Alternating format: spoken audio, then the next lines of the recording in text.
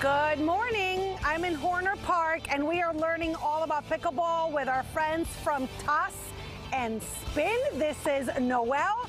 What are these guys doing here, Noel? Right now, they're doing a shot called dinking, Uh-huh. okay? And this is actually a drill to soften up the dinking, okay? So dinking is the soft shot that we hit here at the kitchen. Uh-huh. This is called the kitchen, the non-volley zone line as well. Uh-huh. And the hardest part of pickleball, I always tell people, is hitting this ball soft. Okay. So what I do, this is a drill from one of the pros. Larry Robin, I'm gonna dink. Yep.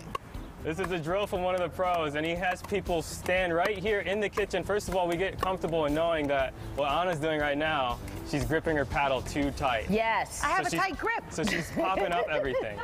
So I want her to loosen up the grip. She's even exaggerating it. All right?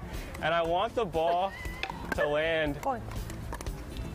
Stop it, Robin. Boom. I get said right here. nothing. I want it to land right here. Right? That's how soft I want. Yes, exactly.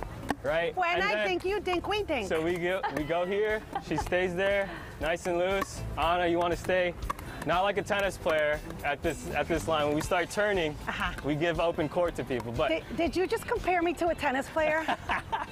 My work is done. When we come back around town, we'll have Right? more with Toss and Spin from Horner Park. We're learning all about pickleball.